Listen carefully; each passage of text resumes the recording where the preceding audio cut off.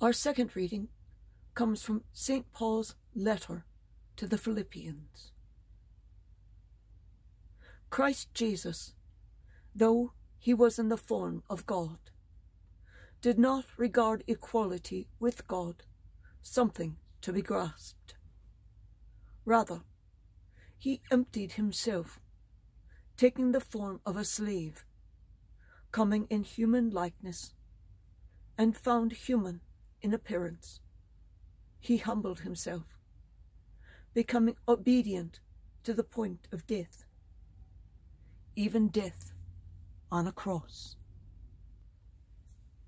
Because of this, God greatly exalted him and bestowed on him the name which is above every name, that at the name of Jesus every knee should bend, of those in heaven and on earth and under the earth, and every tongue confess that Jesus Christ is Lord, to the glory of God the Father.